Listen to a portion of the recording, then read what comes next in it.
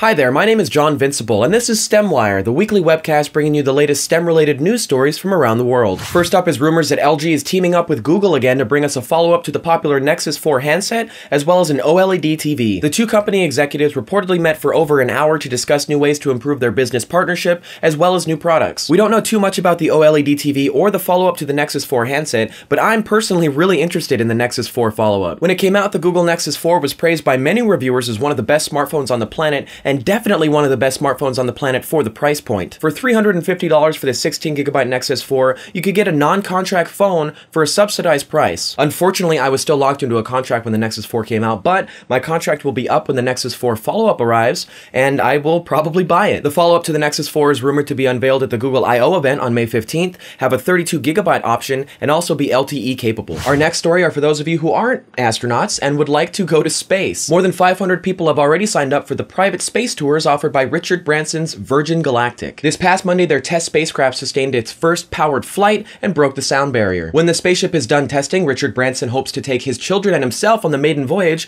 hopefully around the end of the year, if not early next year. Richard Branson founded this company 8.5 years ago, and he hired the designer of the Spaceship 1, which was the first privately financed spaceship, to design his spaceship, which he's cleverly titled Spaceship 2. You can buy yourself a ticket on this larger 6-passenger Spaceship 2 for the low price of $200,000. Branson had hoped to start commercial flights as far back as 2007, but he's seen considerable delays, not the least of which was a propulsion test gone wrong that killed 3 workers. Since then, they had only been testing the ship as a glider, but Monday's propulsion test was a big milestone for them, so you could be going to space sometime in the next couple years if you've got a lot of money. Next up is the Call of Duty Ghosts teaser trailer that Activision has just released. You can see the trailer for yourself by clicking the annotation that's on screen or the link in the description below. This is a live action teaser trailer, and it shows several masked warriors as a narrator talks about masked warriors and why people wear masks as the warriors appear in a bombed out urban environment. It ends on what looks like special ops dudes silhouetted against that background, and one of them pulls a mask over his face that looks a lot like the masks that Ghost wore in Modern Warfare 2. It then ends with a message at the bottom that says the actual reveal will coincide with the reveal of the next generation Xbox on May 21st. Now, this is a teaser trailer. It's just meant to get us excited and pumped and wondering and questioning and talking about what the new Call of Duty might be about. It's obviously going to be about these Ghost soldiers,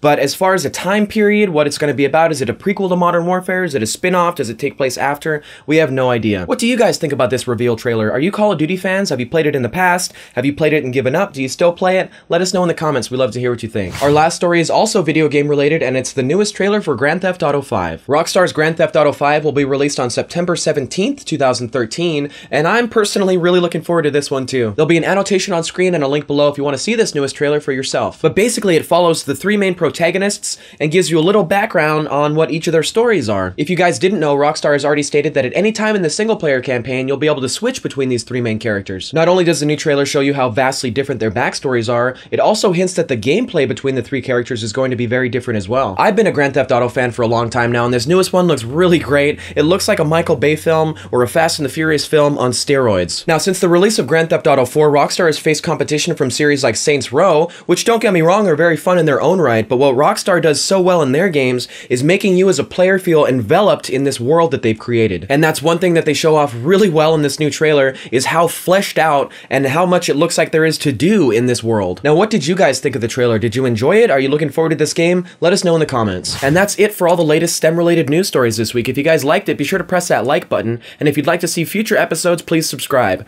My name is John Vincible, and I will see you guys next Friday for another episode of STEM Wire.